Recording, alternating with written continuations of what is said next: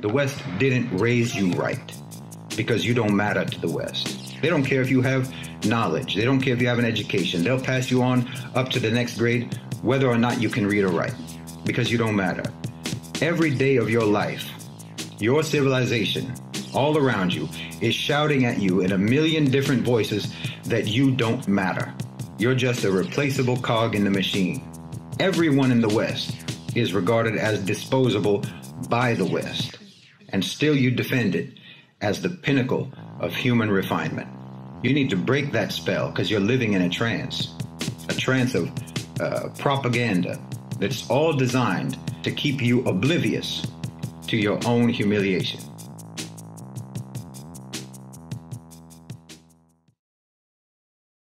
You have been duped.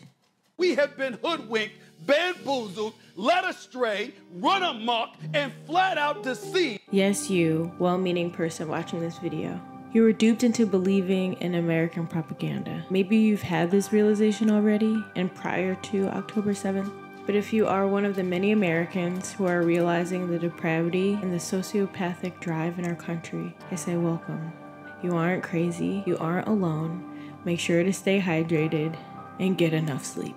Also, none of this means that you're stupid. None of this means that you're willingly participating. It just means that the propaganda was working. There's so many amazing voices out there right now amplifying the Palestinian liberation message, as well as anarchism and Marxism in general. But this video in particular is going to be about propaganda and the malicious intent of cloudy language in American politics to misinform and to deter us as a populace. I think I will leave the on-the-ground details to those who teach us all and stick to what I know, and that's blabbering on about theory. Most of my videos are long form that take me a few weeks at a time to create, but with the genocide continuing on after 2 months of escalation, at the time of me writing and recording this, there's no better time than the present. We must stay armed in our minds. You know what the most dangerous thing in America is, right? Nigga with a library card. It's hard for most Americans to recognize that we are also being propagandized because we are under the illusion of consent and freedom of choice. I saw a tweet the other day that shared that while Zionist propaganda looks rightfully cheap, lazy, and outlandish to the rest of us, Americans need to recognize that that's how we look to the rest of the world. What? Bro, what are you talking about, man? I knew that in a literal sense, but reading that gave me a sobering chill down my back.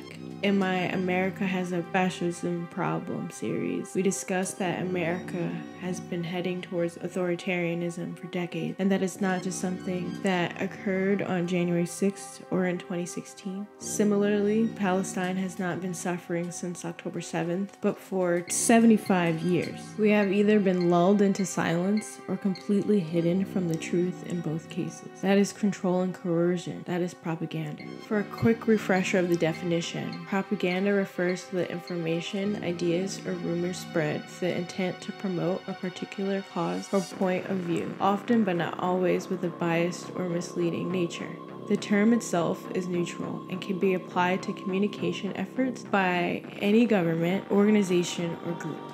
For instance, I would consider myself a propagandist. I'm actively shaping information to influence my audience to become more community-orientated, more radical in their personal politics, and more open-minded. American propaganda, however, refers to the dissemination of information with the purpose of influencing public opinion, attitudes, or behavior in favor of certain ideals or objectives associated with the United States and their allies. For many people, the idea that propaganda is used by democratic rather than merely authoritarian governments will be a strange one.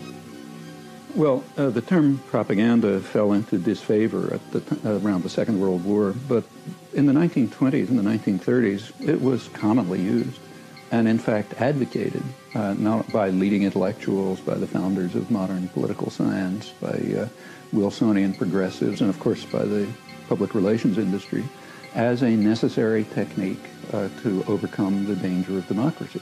So that means if America is aligned with white supremacist capitalist patriarchy, then the propaganda, no matter how diversified or anti-authoritarian it may seem, is always aligned with fascism. Propaganda is the reason why many of us, myself included, are only now discovering how corrupt and fascist Israel is. And by proxy, America is, because of the billions and billions in financial support, as well as Joe Biden's blatant arrogance and disregard for the overwhelming public support for a ceasefire in an unoccupied Palestine. Joe Biden himself calls himself a Zionist with bold impunity, unapologetic with what that declaration truly means for people who understand the power of words and semantics. I saw Toni Morrison's Netflix documentary last night, and in it, she shared the first time words showed their power to her in a real way as a child. Her and her childhood friend were copying graffiti they saw in a neighborhood on the ground to practice writing around the age of 6 and started to write out the F word. Her mom never told her what the word was or why it was bad, but immediately erased it and told them to come inside. I share that anecdote to say, words have power to anger people. Words have power to change people. Words have power to love and hate, to build and destroy. Words mean things. Though many people use their love for words as a means to put others down, I truly am writing this essay because I want people to understand the dire importance of them. So that way we are more intentional about what we say and how we say it, but more importantly, how we listen. When you say that it's the job of evil to keep you from doing your work, we have to keep doing the work through the dark time. An artist, certainly, and other people as well, in all different walks, all different kinds of professions, labor, relationships. What happened to me was I was like, oh, I mean, little did I know how it would turn out later, but at the time, I thought, like, this is impossible, this election. You can guess which one it was. And I thought, oh, and okay, so I thought, oh, this is terrible. But what I knew was that I was not going down, you know, I get up early in the morning to write because I'm very smart early in the morning. Right now, it's about over. But I couldn't. And so Peter called me up. It was Christmas. And he usually says, hi, how you doing? So this time he called me up and he said, how you doing? I said, I don't know, Peter. I said, I feel so tired. I was writing and I can't write. And I was talking about what had happened politically that had made me so, as you say, paralyzed or not doing it or not thinking about it. And he started screaming, no, no, no, no, no, no. This is the time when artists go to work. Not when everything is all right. Not when it looks sunny. It's when it's hard. And I thought about all those people who wrote in prisons, in gulags, under duress, I mean, you know, they were doing it. So I'm sitting here going, I can't write. It's so embarrassing. But you know, you need sometimes somebody just shake you and you realize that your thing. So it's just more interesting to me, the complicated, sophisticated, creative ways in which people do good things. They're interesting to me. Anybody can chop off somebody's head. Where's the imagination in that? You know, you nothing. Not doing it. Wasn't doing it when I was reading the comics back in 1938. Wasn't interested in that either. But this other is. And I don't know why it doesn't absolutely grab people, not in a narcissistic way, but just as something that one can inquire about as well as execute.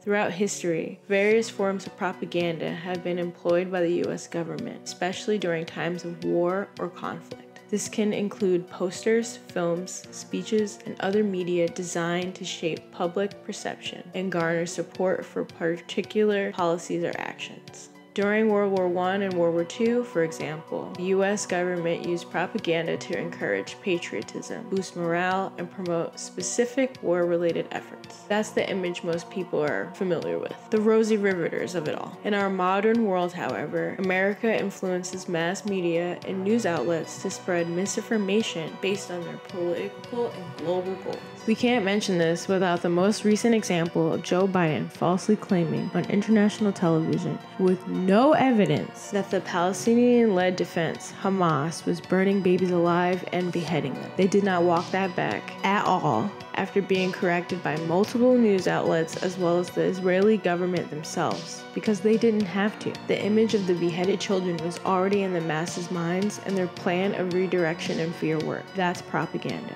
Words mean things. Why did you say it twice? I heard you the first time, dumbass. I want to speak specifically about the war on terror for a moment and how the parallels are very apparent as a millennial who went through this before and is getting the worst kind of deja vu. In the aftermath of 9/11, the US government used propaganda to build support for the war on terror. This included media campaigns, speeches, and visual imagery emphasizing the need to combat terrorism to protect American values and security. The main talking point of the time was WMDs, or weapons of mass destruction. I take the threat very seriously. I take the fact that he develops weapons of mass destruction very seriously.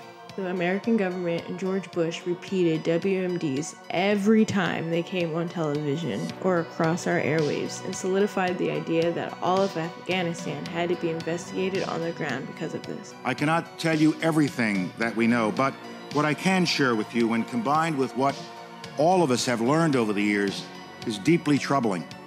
What you will see is an accumulation of facts and disturbing patterns of behavior. The facts in Iraq's behavior demonstrate that Saddam Hussein and his regime have made no effort to disarm as required by the international community. Indeed, the facts in Iraq's behavior show that Saddam Hussein and his regime are concealing their efforts to produce more weapons of mass destruction. They used the horror and fear that the Americans had during 9/11 to manufacture our consent into a 20-plus year war. Being a kid around this time and being brainy enough to watch the news with my family, it was quite terrifying. They kept showcasing and highlighting the warships and all of the soldiers deploying, really gearing up for a big event. They made it feel like we were going to have on-the-ground attacks in America. That constant fear allowed people to give over their rights via the Patriot Act and to blindly follow whatever was presented to them. They manufactured our consent. Manufactured consent is a concept that refers to the idea that public opinion and consensus are not naturally occurring phenomena, but are often intentionally shaped and manipulated by powerful institutions such as the government and mass media. The term was popularized by political scientist and linguist Noam Chomsky and co-author Edward S. Herman in their 1988 book, Manufacturing Consent, The Political Economy of the Mass Media. You write in Manufacturing Consent that it's the primary function of the mass media in the United States to mobilize public support for the special interests that dominate the government and the private sector. What are those interests? Well, if you want to understand the way any society works, ours or any other, the first place to look is who is in a position to make the decisions that determine the way the society functions. The central argument is that mass media, despite its apparent diversity and freedom, serves the interests of the powerful elite by framing and controlling the narrative in a way that aligns with their agenda. It's not about what we see in this case, but what they want to tell us. Chomsky and Herman identified a propaganda model in which media outlets, driven by economic and political forces, end up shaping public opinion in ways that benefit those in power. Here's the breakdown of the propaganda model. The media is often owned by large corporations or individuals with specific interests. This ownership can influence the selection and presentation of news stories. The institutional structure of the media is quite straightforward. We're talking about the United States, but it's not very different elsewhere. There are sectors, but the agenda-setting media, the ones that sort of set the framework for everyone else, like the New York Times and the Washington Post and so on, these are major corporations, parts of even bigger conglomerates. Like other corporate institutions, they have a product and a market, Their market is advertisers, that is, other businesses. Their product is relatively privileged audiences, more or less. So they're selling audiences to They're selling privileged audiences. These are big corporations selling privileged audiences to other corporations. Now the question is, what picture of the world would a rational person expect to come out of this structure? And then we draw some conclusions about what you'd expect, and then we check, and yes, that's the picture of the world that comes out. I'm sure you noticed the differences between how mainstream media has been reporting on Palestinians versus the Israeli government. The most glaring example is the Israel-Hamas war label. To frame it this way is to justify their action. So we all know and see that it is a genocide. Next, media outlets depend on advertising revenue, and advertisers may have certain expectations or preferences. This economic dependence can influence content and coverage. It is not a conspiracy to question, for example, the timing of the ceasefire in Gaza during an American holiday that is historically known for billions of dollars in revenue for both advertisers and corporations. They thought that we could be lulled back to sleep with 10% off. Advertising is... it's part of a much bigger industry. Advertising is part of the public relations industry, which is a huge industry.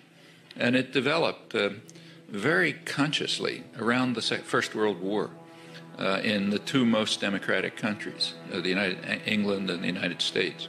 And there's a good reason for it. They were coming to as the countries were becoming more free, that just through popular struggle, and people were winning the franchise, and you couldn't shut them up anymore by force. It was understood that you're going to have to control people by controlling opinion and attitudes, because we can't rely on force anymore. And is this anything more than the idea that basically the press is relatively right-wing, with some exceptions, because it's owned by big business, which is a truism, is well known? Well, I would call the press relatively liberal. Here I agree with the right-wing critics. So especially the New York Times and the Washington Post, which are called, without a trace of irony, the New York Times is called the establishment left in, say, major foreign policy journals. And that's correct, but what's not recognized is that the role of the liberal intellectual establishment is to set very sharp bounds on how far you can go. This far and no further. Give me some examples of that. Well, let's take, say, the Vietnam War. Probably the leading critic, and in fact one of the leading dissident intellectuals in the mainstream, is Anthony Lewis of the New York Times, who did finally come around to opposing the Vietnam War about 1969, about a year and a half after corporate America had more or less ordered Washington to call it off. And his picture from then on is that the war, as he put it, began with blundering efforts to do good, but it ended up by 1969 being a disaster and costing us too much. So what would the criticism? What would the non-propaganda model have told Americans about the Vietnam War at the same time? Same thing that the mainstream press was telling them about Afghanistan. The United States invaded first of all, in the 1950s, it set up a standard Latin American-style terror state, which had massacred tens of thousands of people, but was unable to control a local uprising, and everyone knows, at least every specialist knows that's what it was. And when Kennedy came in 1961, they had to make a decision because the government was collapsing under local attack, so the U.S. just invaded the country. In 1961, the U.S. Air Force started bombing South Vietnamese civilians, authorized napalm, crop destruction. Then in 1965, February 1965, the next major escalation took place against South Vietnam, not against North Vietnam. That was a sideshow. That's what an honest press would be saying, but you can't find a trace of it. They thought wrong, obviously. We see this with Starbucks' increasing desperation with each 50% off sale and free drink, and having to shut down every single location in Morocco. Shout out to Morocco, they stand on business. With McDonald's also bringing back the snack wrap after ignoring people for like 6 years, too.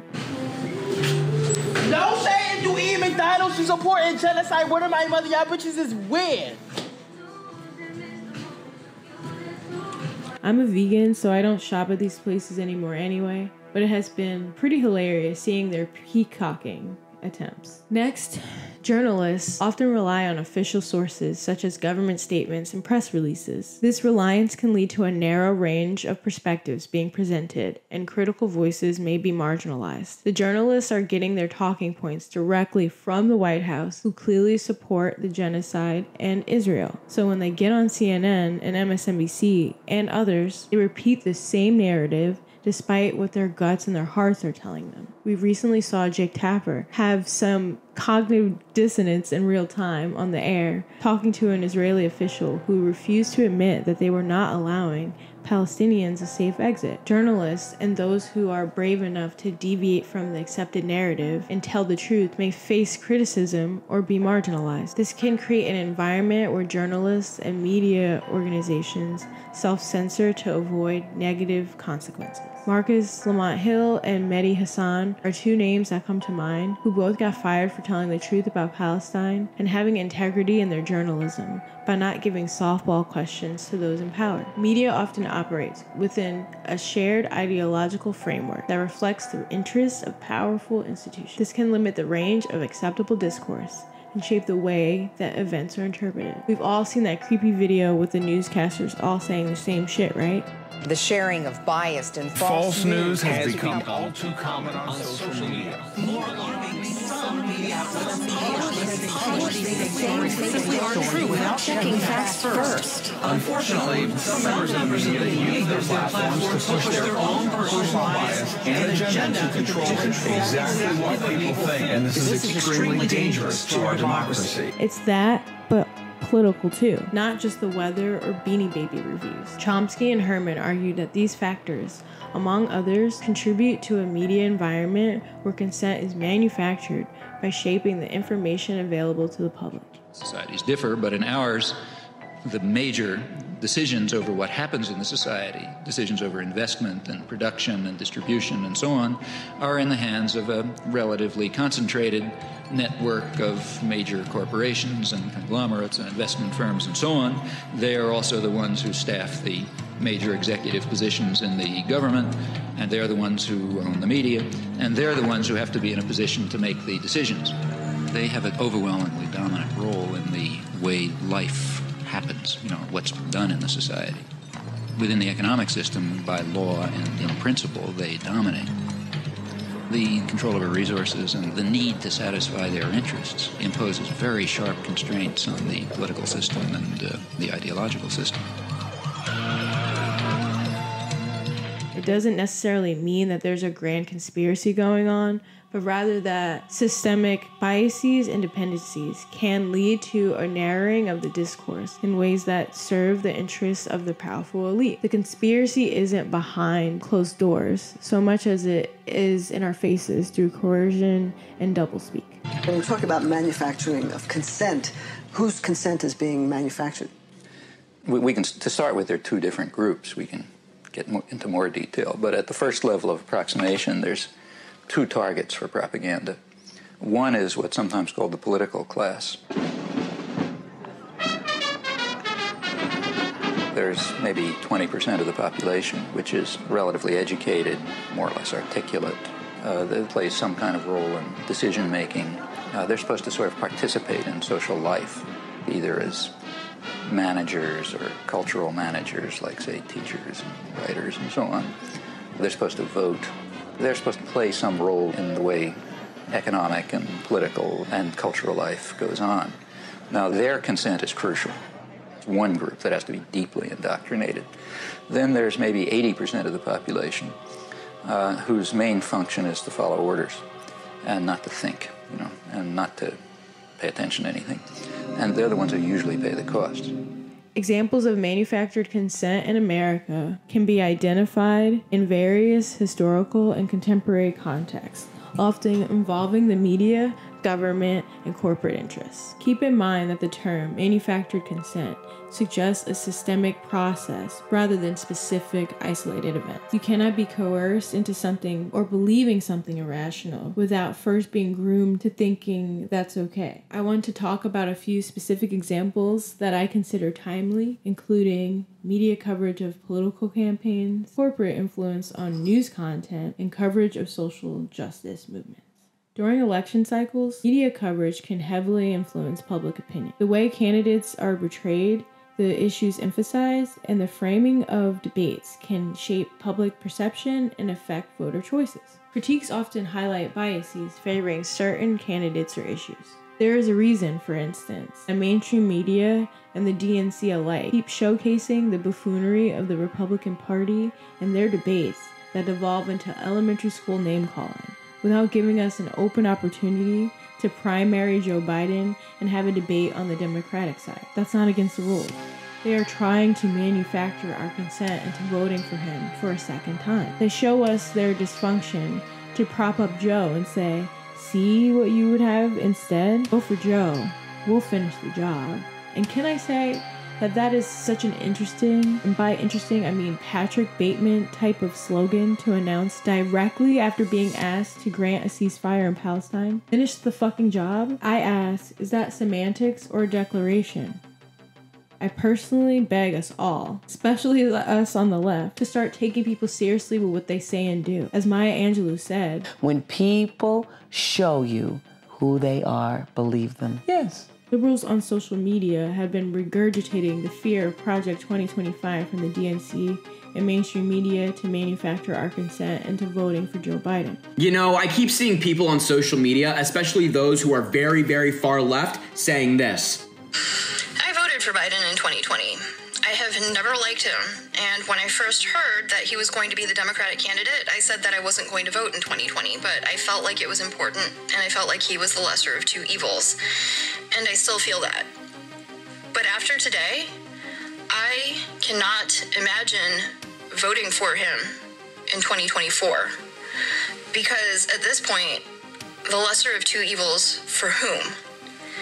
Yeah, this whole I'm not going to vote for Biden in 2024 is maybe one of the most selfish and insane strategies I've ever seen in politics. But look, if Donald Trump wins, I want every single person who went on social media and said things like this and encouraged their followers not to vote to do a couple things for me. Go to every single family who lost a child in a mass shooting and tell them, yeah, I didn't vote for Biden even though he passed the first piece of major gun legislation in over 30 years and I let Trump win. Go to the little girls, the teenagers in Republican states who were assaulted and had to have their assaulter's baby and tell them, yeah, I didn't vote for Joe Biden even though he's appointed pro-choice judges every single opportunity he's had and I let Donald Trump, the guy who overturned Roe v. Wade, win the presidency. Go to coastal towns around the country, especially where people are suffering from climate change, and tell them, yeah, I didn't vote for President Biden, who invested the most in fighting climate change ever. I let Donald Trump and his pro-fossil fuel agenda win. And then go to the seniors on Medicare who now have their insulin capped at $35 a month because of President Biden and tell them, yeah, I didn't vote for President Biden, even though he passed the Inflation Reduction Act, which did that, and now Donald Trump is going to come into office and undo all of that progress. Oh, and go to all the veterans who were exposed to toxic burn pits while serving abroad,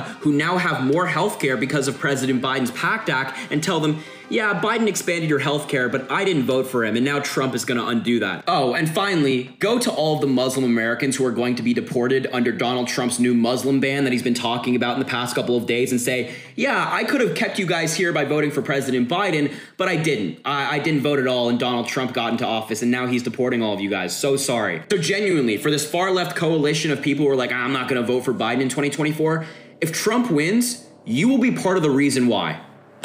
You will be part of the reason why, and you'll have to answer to all the people who were affected by Trump's win and his terrible policy that he's going to implement. Many people, including myself, have declared our vehement disgust Joe Biden and Kamala Harris's presidency because of their apathy toward the American people, but ultimately and unequivocally because of their blatant support of the genocide in Palestine. It is not complacency. It is not ignorance. It is support. America has given Israel billions of dollars under their watch. America has gifted Israel many of the weapons that have killed or maimed someone in Gaza.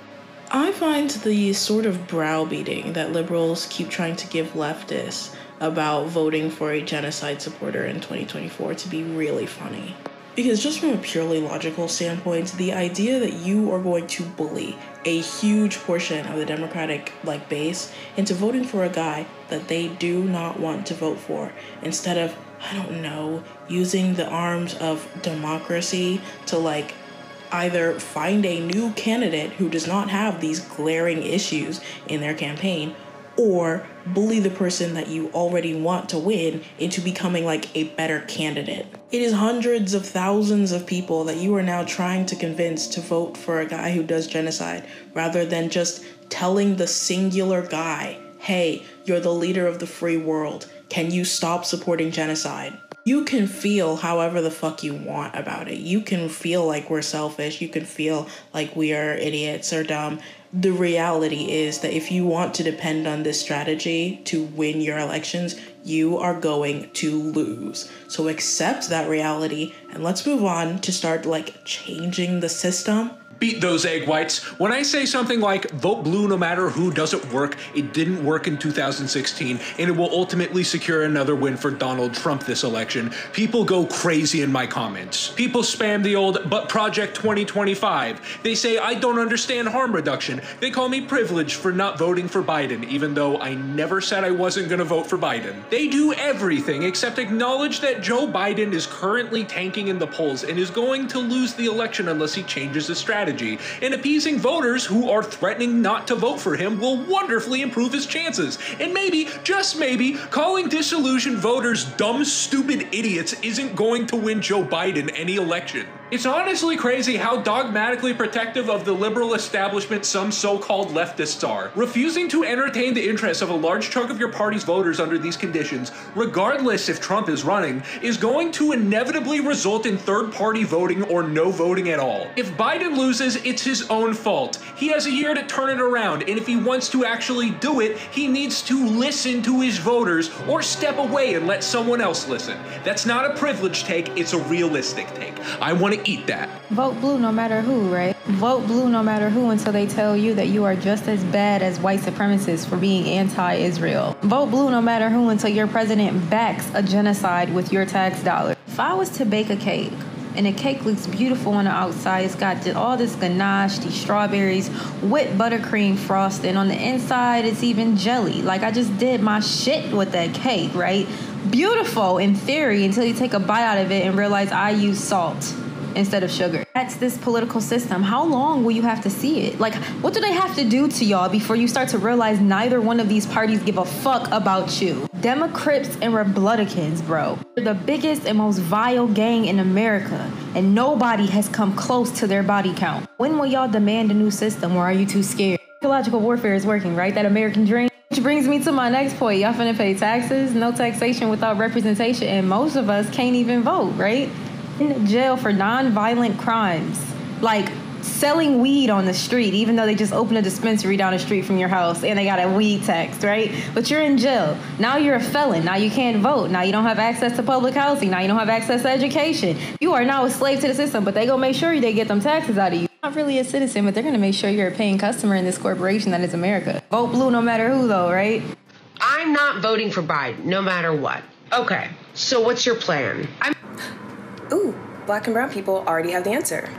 By organizing to structurally shift this country away from white supremacy in bigger ways than only focusing on voting and only focusing on shifting our system from a two-party to multi-party system. And that's by doing things like organizing to stop Cop City in Atlanta, and frankly, the numerous liberation movements led in this country by Black and brown folks. The problem is, when Black and brown people organize to shift this country away from white supremacy, our communities quite literally get bombed, like in 1985 when the entire city of Philadelphia was bombed because the United States wanted to take out a couple of members of Black liberation movements, and more recently when the folks who've been organizing to stop Cop City have been labeled as terrorists. So as a white person who wants to be a part of the solution, the best thing you can do is talk to the brown and Black people who are already doing this work to find out how your privilege can best be used. Biden, you trying to get elected in 2024?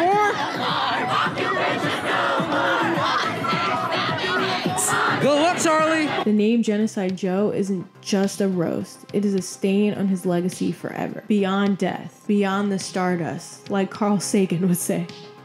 I take this time to bring up third-party candidates like Claudio Del Cruz and Dr. Cornel West.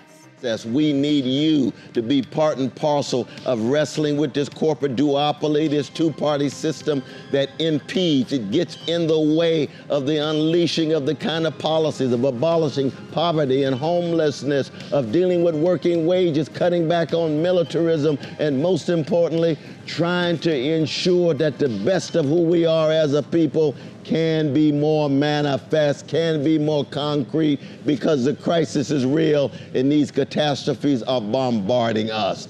Please, come join us. We're not career politicians and we don't have billionaire friends. We're educators, community organizers, and mothers. You don't need to tell us that the working class makes this country run. I'm from the South Bronx, and we know what hard work looks like. I know this country wouldn't last a day without the working class. So isn't it about time that we take charge? This campaign is for all of us living paycheck to paycheck or working multiple jobs. For all of us who are sick of watching the rich get richer while we can't even pay our rent. We don't just want to tax the billionaires. We want them out of power entirely. We need to seize big pharma, seize big tech, seize the big banks instead of letting them run our government. We need an economy that puts the people before profit. An economy built to generate prosperity for everyone, not just a handful of billionaires. This campaign is not a one-time thing. We're running to build a political organization that finally gives voice to the working people of this country.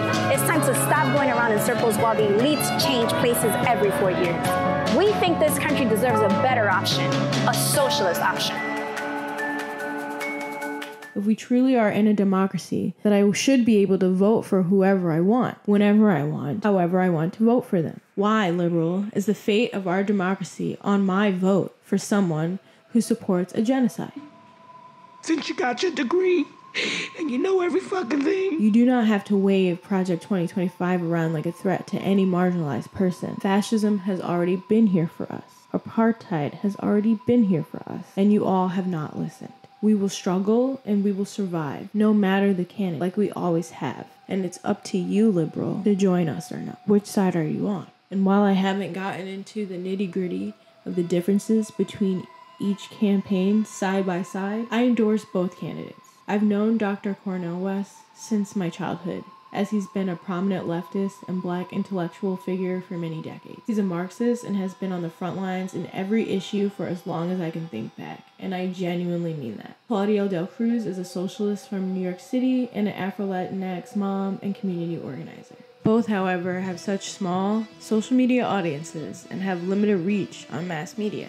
I watched a video of Cornel West and Norma Finkelstein that should go viral. Dr. Cornel West, frankly, only gets invited because he's a tenured professor at Princeton. That gives him some sort of merit in the mainstream media's eyes, but both Claudia and Cornel need our support. Whether they win or not, our collective efforts in supporting them both, their messaging, and even campaigning for them through grassroots organization can help put Marxism on the map in America in a real way. Just like we did for Bernie in 2012 and 2016, we can shift the Overton window to the left. They need our help because they do not have the support of the mainstream media. They're easy to dismiss as spoiler candidates or people who are too unserious or too fringe. Our collective power together, however, can prove them wrong. I shared recently that a new video I'll be making in the future is about Emma Goldman. All countries are going fascist because of the world reaction of today. A war is very imminent, and the munition manufacturers are trying to bring it about. And in the research that I've been doing in the last week or so, I've learned that we had an anarcho-communist force in America. I mean hundreds of thousands of people. That can happen again, but only if we organize. Becoming conscious is linked to mobilization and organization, something we mentioned last year. We must make clear distinctions between mobilizers and organizers. To be an organizer, you must be a mobilizer, but being a mobilizer doesn't make you an organizer. Much confusion is to be found here. Malcolm X was a great mobilizer. He was a great organizer. Martin Luther King was a great mobilizer. He was not a great organizer. These facts can be easily seen from King and Malcolm. When Malcolm went to a place, he left a mosque. When King went to demonstrations, he broke down desegregation and he moved on. The second example of modern manufactured consent is the corporate influence on the news. Media outlets are often owned by large corporations with diverse interests. The potential for conflicts of interest arises when media organizations report on topics that may impact their owners or advertisers. This can result in self-censorship or biased reporting. As mentioned before, we spoke about how media outlets are struggling with sharing the truth while also maintaining the messaging they are receiving from higher-ups. You can see this with CNN, for example, who has been doing double messaging in the last coming weeks. I primarily get my news from Democracy Now!, Al Jazeera, and similar independent news sources, but I will watch CNN and others just for temperature checks on the mainstream messaging and how they're showcasing things. And I've noticed, as well as a few others on social media, that they will share the messaging from their higher-ups that are clearly pro-Israel and pro-Israel government, but then share the truth on a smaller channel of theirs or at a less popular news hour. Liberals in general are in a reckoning, and they're stuck between a rock and a hard place currently. They are coming to grips with realizing that the truth and what we were all conditioned to believe, propaganda that we were all groomed under, but they fell for, hook, line, and sinker, is bullshit. We're seeing this with the doublespeak.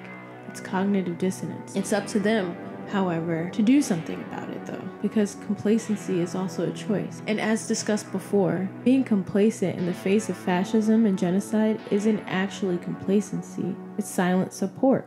Lastly, the media's portrayal of social movements such as the civil rights movement and protests against war can influence public opinion. Biased coverage may frame activists as extremists or downplay the legitimacy of their grievances. In this very moment, the government and the media alike are working in tandem to influence the uninformed masses who disagree with pro-Palestinian activists and their events. In London, for instance, they constantly have had Free Palestine marches that have exceeded 100,000 participants on the regular, and the media in the UK are intentionally not covering it. The mainstream media in America did not cover the protests at the Macy's Thanksgiving Day Parade or at the Christmas lighting at Rockefeller Center. There were thousands of people at both events, but your aunts, uncles, moms, and dads who only watch ABC News saw nothing about it. The government also has been passing draconian and blatantly anti-speech bills that conflate anti-Zionism with anti-Semitism, which so many Jewish comrades have explained puts Jewish people into more danger. How would you respond to the charge that anti-Zionism is the new anti-Semitism?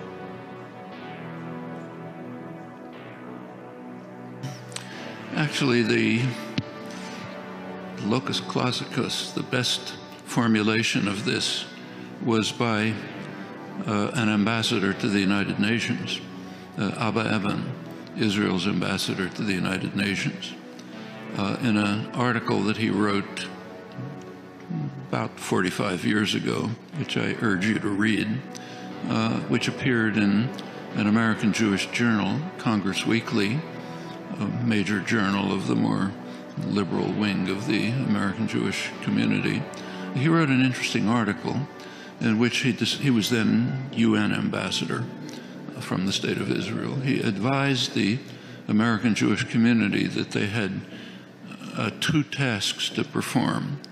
One task was to show that criticism of the policy, what he called anti-Zionism, that means actually criticisms of the policy of the State of Israel, were anti-Semitism. That's the first task. Second task, if the criticism was made by Jews, their task was to show that it's neurotic self-hatred, needs psychiatric treatment. And he gave two examples of the latter category. One was I.F. Stone, the other was me. So we have to be treated for our psychiatric disorders, and non-Jews have to be condemned for anti-Semitism if they're critical of the State of Israel. It's understandable why Israeli propaganda would take this position. I don't particularly blame Abba Eban for doing what ambassadors are sometimes supposed to do, but we ought to understand it. There is no sensible charge. No sensible charge. There's nothing to respond to. It's not a form of anti-Semitism. It's simply criticism of the criminal actions of a state. Period. And, you know, sometimes you see people writing things that absolutely are anti-Semitic. I've also seen people watch a video where Hamas terrorism is condemned, where an objective assessment of an issue is given, or the dynamics of a situation are outlined, as well as an obvious condemnation of things like occupation, sieges, civilian casualties. And I've heard people say that that's an expression of anti-Semitism. And look, I don't know when people say that type of thing. I've met some people who genuinely are so emotionally disturbed or emotionally troubled that they do actually go there. And I don't understand the specific psychological issues around that. But I also know people who know perfectly well that there's no anti-Semitism, and they use it as this cheap and disgusting parlor trick. And you are cheapening the legacy of genocide, exile, and exodus of the Jewish people. And you're cheapening the legacy of Jews who've been targeted in terrorist killings. And you're cheapening the legacy of people who've been victims of suicide bombings and assassinations in Israel and elsewhere because of their Jewish identity. It's disgusting, and it's time to start talking about Israel as a normal state, not held differently because it's Jewish in a bad light, and not held and justified for everything because it's Jewish. It's a nation state with policies and priorities, and this government and many previous Israeli governments have followed a policy of expanding settlements, depriving Palestinians of human rights, and serious Israeli analysts acknowledge what the situation is. You should too. Don't ever throw anti-Semitism out as a cheap, pathetic tactic to disrupt conversation on this vital issue. It's disgusting, it's disingenuous, it's pathetic, and you should stop. This conflation is why some businesses are cautious now about celebrating Hanukkah, because they are now fearful that someone will assume that means being pro-Israel. Because we're Jews, it's being done in our name. We have to stand up and yell. It's not anti-Semitism to be against Zionism. On the contrary, we are attacked. Wherever there is a large Jewish community, wherever there's a very religious Jewish community, even if it's not large, they will be in opposition to the existence of the Zionist state of Israel because it is antithetical to Judaism. The U.S. government and Israeli government trying to manufacture our consent into believing that this genocide is justifiable. They're trying to manufacture our consent into believing being anti-genocide is bigotry and hatred against Jewish people. That it is a holy war. This is not a holy war. This is about white supremacist capitalist patriarchy. Being informed about examples like this in manufacturing consent and its various factors, including ownership, economic interests, and political considerations, contribute to the shaping of public opinion in different spheres of American society. Once you really understand this concept, you'll start questioning everything. Did they manufacture my consent on how I feel about my neighbor, about Black people, about queer people, about Muslim people? And the answer is yes. Analyzing media critically and seeking diverse sources of information is essential to understanding the complexities of these dynamics and can help you unlearn them. With practice, you will come to understand the differences between thoughts that you have formed on your own and the ones that were planted there by society's propaganda campaign. Who taught you to hate yourself from the top of your head to the soles of your feet? Who taught you to hate your own kind? In the beginning of this video, I spoke up about semantics and how they're actually very important, especially in the realms of politics and understanding propaganda. And I mentioned previously that it is not about pretentiousness. At least it's not for me. We all know way too many leftist bros like to correct people to show off their intellect, but for me, it genuinely is about opening up people's minds and their perspectives. I want to take some time to really dissect why words matter and why you may catch me in the comments on a TikTok telling people that they're not leftists but they're liberals and getting into too many fights about it because I'm trying to explain why. Words mean things. That's also why I'm trying to focus more on YouTube, because the lack of people's understanding of semantics causes fights, and I have a better chance of explaining my point uninterrupted in video format. So let's get into it. Semantics, the study of meaning in language, is crucial in discussing politics for several reasons. Semantics helps ensure that political discussions are precise and clear. Using the right words and defining terms accurately helps to convey ideas with minimal ambiguity. This is essential for fostering a shared understanding among participants in political discourse. Political debates often involve complex and nuanced issues. Without attention to semantics, miscommunication and misunderstandings can and will arise, leading to the distortion of arguments and positions. Just look at any comment section under a political TikTok video, for example. Clear and well-defined language helps prevent misinterpretations. The way political messages are framed significantly influences public perception. The point is that you have to work. And that's why the propaganda system is so successful. Very few people are going to have the time or the energy or the commitment to carry out the constant battle that's required to get outside of, McNeil or Dan Rather or somebody like that. The easy thing to do, you come home from work, you're tired, you've had a busy day, not going to spend the evening carrying out a research project. So you turn on the tube, you say it's probably right, or you look at the headlines in the paper and then you watch the sports or something. And that's basically the way the system of indoctrination works. Sure, the other stuff is there, but you're going to have to work to find it. Semantics plays a role in framing political issues positively or negatively. So these words do matter, and they matter a lot. Politicians and media outlets carefully choose words to shape the narrative, and understanding these linguistic choices is essential for critical analysis. For example, political speeches and rhetoric are powerful tools for this form of persuasion. Semantics helps individuals evaluate the rhetoric used by politicians and public figures. And analyzing the choice of words, tone, and underlying meanings can provide insights into the speaker's intentions and biases. In political discourse, propaganda may be employed to manipulate public opinion. Semantics helps individuals deconstruct propaganda by examining the language used, identifying loaded or emotionally charged terms, and understanding how certain narratives are constructed in the first place. Being up to date on semantics and the meaning of words in these political environments allows you to pick up on the more insidious dog whistles, like the ones that Joe Biden uses. Everyone can tell that Trump is bigoted, but when you start criticizing the DNC and the Democratic Party, that's where everyone loses their shit. They can't fathom that they could be doing evil also. Is it me? Am I the drama? I don't think I'm the drama. Maybe I am. Am I the villain? I don't think I'm the villain.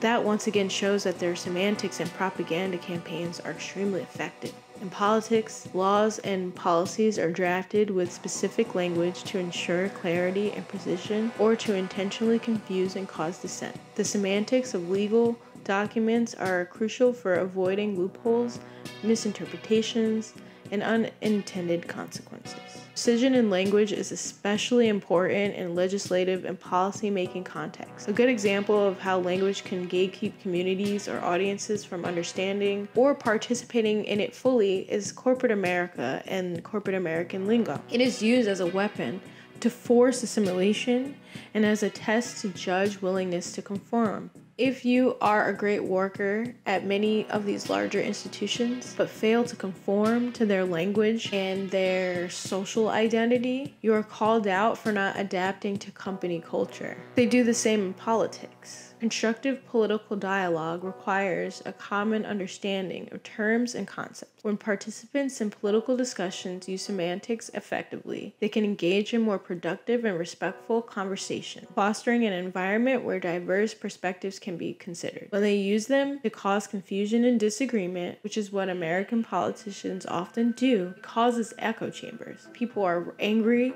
and righteously so, but don't fully understand why and where it should be pointed towards. Semantics is influenced by cultural and contextual factors. Understanding the cultural nuances of language is vital in a diverse and political landscape. Words may carry different connotations in various cultural or regional contexts, and sensitivity to these nuances is essential for effective communication. This particular fact, as an autistic person who needs things to make sense, really fucking irks me. It bothers me that in America, people assume liberal means left, where in every other country in the world, liberal would be considered conservative by our standards, because they're using the actual definition of the word liberal in other governments. It's like how Republican means leftist in places like Ireland. Just reminds me of the audacity of America to be the only country to use inches and feet, for instance, and to call soccer, soccer. Like, we just had to be different, like, so bad. Semantics can be crucial in holding political figures accountable for their statements and actions. Clear and precise language leaves less room for evasion or misrepresentation, making it easier for the public to assess the consistency and integrity of political leaders. Ambiguity leaves too much room for chaos. I personally believe, for instance, we have such a shit show on the left currently in America because there's so many people in our ranks that don't actually belong here. Hillary Clinton started calling herself left and a leftist, and on the left, to try to win over Bernie supporters. Since 2016, I've noticed liberals on media and in social media alike call themselves the left. The Republicans also use this to try to show the radical positions of Democrats, but both liberal Democrats and Republicans are using the words leftist, left, or radical in bad faith. They're not truly leftists. Hillary and the DNC say it so you don't give your vote to an actual real leftist like Cornell, Claudia, or Bernie. The Republicans say it to incite fear-mongering. A good rule of thumb in general is not to adapt the language of your opponent when they are making bad faith arguments and statements. If you, a liberal, know that you are a Molotov cocktail throwing supporter of Karl Marx and think mutual aid is scary, please stop calling yourself a leftist. Embrace your liberal life and go on. Look, man. Nobody looking for your bitch ass. Okay? You are a bitch. And it's okay to be a bitch. You could be James Baldwin. Stop trying to be tough. I say that with love. Which camera? I'm right here. You are a bitch. Being aware of the nuances of language is key to navigating the intricacies of political communication. So let's get into what liberalism actually fucking means, so that the people who believe in it and support it can be accurate, and for those who were caught in the crossfire of using liberal and leftist as synonyms will stop doing it. Liberalism is a political and philosophical ideology that emphasizes individual rights, liberty, equality, and the rule of law. It has its roots in the Enlightenment thinking period and emerged as a response to the absolute monarchies and the authoritarian rule prevalent in Europe in the 17th and 18th century. Liberalism encompasses a broad range of beliefs and has evolved over time, but some core principles include individualism and individual rights overall, supporting the rule of law, equality and not equity, support of government, limited access to government, democracy, free market capitalism, and most importantly in this instance, tolerance and pluralism. Liberal is often used to describe individuals and policies associated with the center left of the political spectrum in America. They are not on the left. In liberal ideology, tolerance of diverse beliefs and lifestyles matters overall, meaning you have to be tolerant of those who even may cause you harm or others harm, based on the principle that we are all valid and our beliefs matter and that they all have genuine merit. Some liberals take it even further and believe that every idea deserves a platform, no matter how harmful. You see this manifesting as ACLU supports neo-Nazis under the guise of supporting free speech rights for all Americans. Leftists, however, understand that you should not give a fascist a platform. Leftist is a political ideology that emphasizes on social equality, social justice, and a commitment to addressing economic and social inequalities. Leftist ideologies advocate for collective or government intervention in the economy, often in pursuit of reducing inequality and promoting the welfare of marginalized or disadvantaged groups. Leftism encompasses a range of ideologies and political movements like democratic socialists, Marxists, anarchists, and communists. Key features of leftism overall, however, include true economic equality, including social welfare programs, taxing the rich, and reparations. Leftists are social justice minded and include intersectional civil rights movements of all kinds, including queer rights, gender equality, and racial justice. Leftists unequivocally support labor rights movements in unionization, fair wages, safe conditions, and collective bargaining. Leftists believe in restoring the environment, anti-imperialism, and are staunchly anti-capitalist. Whether they agree on theory or not, these are the things that are widely agreed upon for all true leftists. We have infighting for how to get these things done and why, but we have unity surrounded by what being a leftist means. It is an intentional choice, in our words. It is a declaration and a resistance against what we are currently doing in our system now. So, to allow liberals to continue to identify with leftism is to water down our revolutionary stance. Leftism and liberalism are terms that are sometimes used interchangeably, but they represent distinct political ideologies with some key differences. Power struggle ago, a rapper wrote a song called Prolet's Anthem that explains the difference between leftists and liberals perfectly. We don't want reform, we want a revolution, cause everybody knows that's the real solution. We don't want reform, we want a revolution. We don't want reform, we want a revolution. We don't want reform, we want a revolution, cause everybody knows that's the real solution. We don't want reform, we want a revolution. I wrote this next part while listening to Gil Scott-Heron, and I think this would be a good note to end on. Liberals want to reform the system as it stands. Leftists want to build something new. Leftists want to seize the means of production. Liberals want mixed economies and free market principles. Leftists know why people are homeless. It was built this way. Liberals donate to their local nonprofit or go to a soup kitchen once a year to absolve their guilt. Leftists start community fridges in their neighborhoods. Leftists want to abolish capitalism in favor of a more collectivist economic system and do so by participating in mutual aid. Liberals accept the existence of the capitalist system and believe regulation will prevent abuses and ensure fairness. Leftists understand power corrupts. Liberals believe diversity and power will make corruption easier to digest. Leftists believe in loud disruption and social justice by any means necessary. Liberals want us to figure out how to protest politely without discomfort to them or anyone else. Leftists know that agitation leads to change. Liberals believe we can vote our way out of fascism. Leftists understand that if we are in a position where we are being told we are voting fascism out, that fascism is already here. So who are you? Where do you want to be? What do you want to say? How do you want to be remembered? Thanks for watching, y'all. This is something I woke up.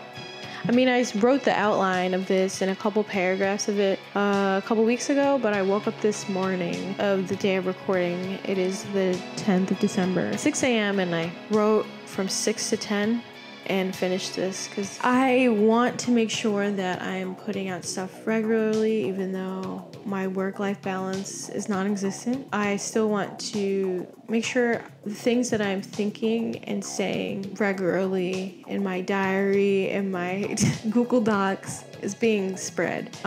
I think these are things that we should really be thinking about. The meaning of words. My grandmother was an English teacher, and that's why I really do love semantics and linguistics, because words are powerful and they mean a lot. And it's not, like I said in the video, it's not about being better than someone else or being smarter than someone else. It's about being accurate. The more accurate we are with our language, the more accurate we can be in spreading our message. So I will probably make a survey on my community page, but I'm curious to know what video y'all would like to see next. Would you like another Revolutionary Women video? Or would you like Law and Order and Propaganda finally? I've been writing that one. It's gonna be a doozy, but I would rather focus on that one if that's what you want. I don't know. Let me know. I'm rambling at this point. Also, I want to say thanks to everyone for making it to 2,100 followers. This is crazy. This is awesome. I love you guys. This is great. Peace. It goes beyond Alabama. It goes beyond Harlem. What is it revolting against?